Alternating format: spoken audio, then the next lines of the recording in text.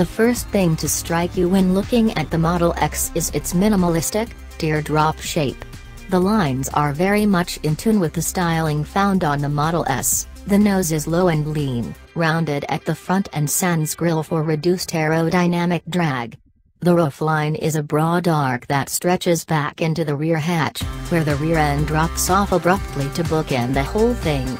Lighting front and rear is slim and slick. Overall, I think the Tesla aesthetic works quite well on a tall SUV. Of course, there's more to the design than just good looks. Electric vehicles are machines of little gains adding up to big differences, including the aerodynamics. As such, Tesla went to great lengths to carve away every bit of drag from the Model X's shape.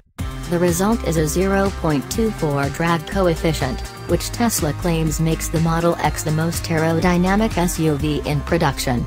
That drag coefficient figure is a full 20% lower than the next most aerodynamic SUV, which is huge in a segment where efficiency is king. Complementing this, we find active aerodynamics in the rear with an automatically adjusting spoiler that either extends or retracts into 3 settings, depending on the vehicle's speed. At lower speeds, 45 miles per hour and below, the spoiler offers maximum visibility, while higher speeds see the spoiler retract slightly for either higher efficiency or optimum downforce.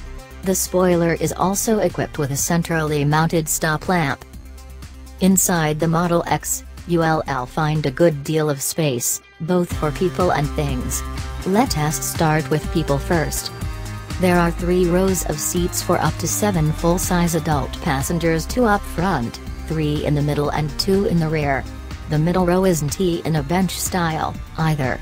Each of the middle seats is in an individual captain style, offering greater comfort on the long haul and greater support when testing the limits of the all-electric drivetrain.